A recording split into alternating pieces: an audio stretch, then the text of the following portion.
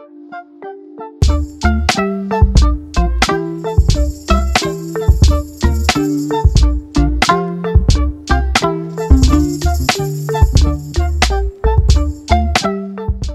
is going on, everybody? It's KingTutsPro and welcome back to another Final Cut Pro 10 tutorial. Where did my clapper go?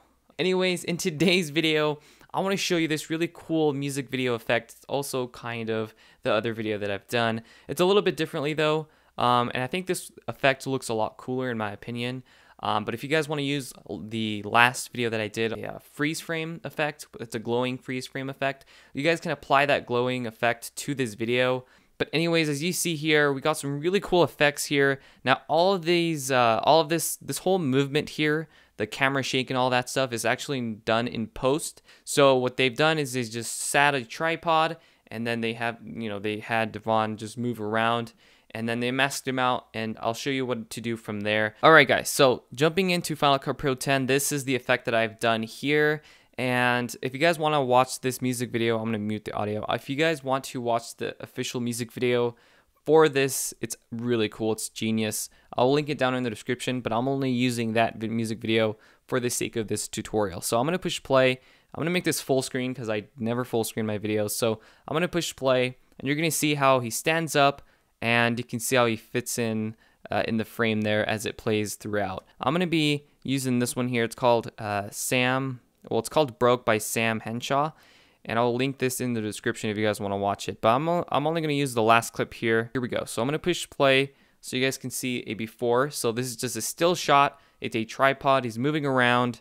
Normally, it looks better if you're not in the same place. If you're moving, constantly throughout the video, it looks a lot better. But make sure that the tripod doesn't move. If there's movement, it's going to be a lot harder, and you're going to have to motion track that. So that's why doing it like this is so much better.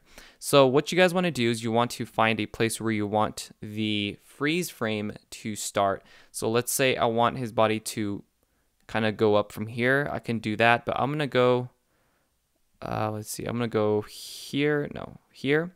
I'm going to go to edit at the top. I'm going to go to add freeze frame, and I'm going to drag this here, which is now a screen grab or a screenshot of the wherever our playhead was at in the timeline. I'm going to drag that all the way to the left, as you can see here. So we're going to go into the effects, we're going to go to masks, and we're going to go to the draw mask. So drag that onto that clip directly, and nothing has happened, of course, but we're going to have to zoom in here quite a bit, maybe 150% or more. So I'm going to do 200% for the sake of the video so you guys can see a little bit more. From here, what you want to do is you want to make a selection. The better the selection, the better this is going to look, guys. So if you do just like, triangles and everything, it's going to overlap and you'll be able to see that. So make sure that the mask is top notch. Make a selection here. I'm just going to do something like this.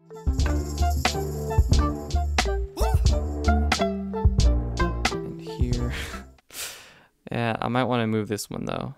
So once you guys finish this, it's going to look like this, and you might have some of this red part here. It's fine. No one's really going to notice from far away, especially from here. So once you guys are done with that, go to the inspector window. You want to go to the feather, and it's better if you click off of it because with the stroke of the lines and the draw mask, it's going to be hard to see. So go and click off of it and then go back to feather, and you can feather this outwards or inwards. Yeah, to me it's perfect. I'm just gonna leave it how it is, but in case you want to smooth it out so it looks a little bit more natural, then you can do that. I would do that if he was alone, like right here. That's when I would create a feather, and I'll show you guys that in just a second. So now that we've done this is too long, so we're gonna drag this right here. So now if I push play, he's gonna jump just like that. He's gonna pretty much jump straight into that freeze frame.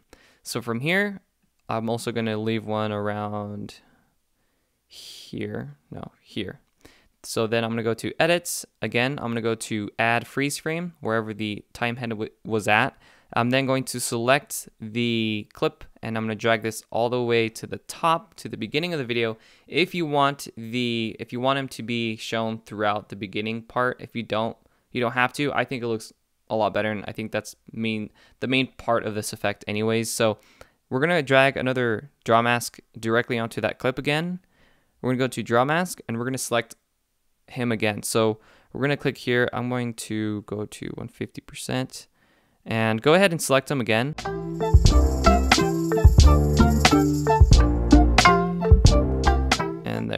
right click and do smooth, so it makes it look like it's a foot. And then I'm gonna go back to fit. So now if I click off of it, you can see that we can feather this out. So now if we go back, drag this below here to where the end. So where we started the freeze frame, that's where you want it to end. So he jumps directly into that freeze frame. So now if I push play, you're gonna notice that he stands up and then he goes there, and voila. Once you've done that, you wanna press Command A, Option G, and I'm just gonna name this group. Now we have this stable shot on a tripod. If I push play, full screen, this is without the movement. So now we're gonna add some fake post-production movement. And what we're gonna do is we're gonna go into Stylize. And in Stylize, we're gonna go to handheld and drag that directly onto the clip. So now you can see that there's some fake movement going on, and it makes it look a lot better. It makes it complete. So it's not kind of boring, if that makes sense. So now if I push play, you're going to see that it looks a lot better. And it looks like it's been motion tracked when it really hasn't. And so that's how Devvon Terrell created this effect here. Whereas the beginning though, if I go back here, all he did was he zoomed in a lot into the video here using a couple of keyframes in the transform tool. All you got to do from here is just add your music and you're good to go. So if you guys found this video helpful in any way, be sure to smash the like button, comment down below. Also, make sure you guys click the bell notification so you guys don't miss out on a video like this. And I'll catch you guys next time. Peace out, guys.